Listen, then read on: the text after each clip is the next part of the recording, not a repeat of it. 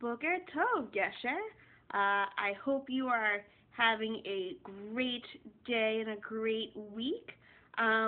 One of the things that I've started doing lately, especially because Mother's Day was a few weeks ago and Father's Day is coming up, and I've had a few friends with birthdays and graduations in the past several days, is that I've been writing letters or cards to my friends and family.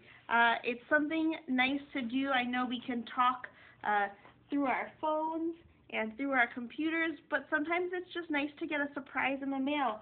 So I've got all of my fun colored markers, and I've got fun stickers, and I've just been having a lot of fun making cards for my friends and family. So I hope that maybe you can take some time to make a card for someone special and send it to them through the mail so that they can get a surprise in their mailbox in a few days. Have a great day!